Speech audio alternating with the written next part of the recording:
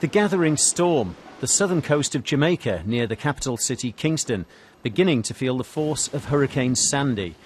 Intensifying gales have toppled trees, blocking roads. Heavy rain has made driving conditions treacherous. Schools and airports have been closed on Jamaica, and residents in low-lying areas have been moved to shelters. We have blankets, we have cots to accommodate people. When they come, they make them comfortable.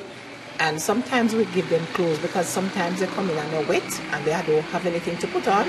So we provide clothes for them. Meteorologists have been tracking the path of Hurricane Sandy, predicting it will also hit Haiti, the Dominican Republic and Cuba. In Jamaica, the island is, in effect, on lockdown. Here in Kingston, the streets are empty and the security forces are maintaining a presence because there is a curfew which is in effect until tomorrow morning. Jamaica appears to have prepared well for the arrival of Hurricane Sandy.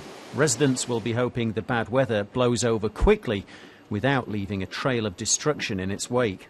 James Kelly, BBC News.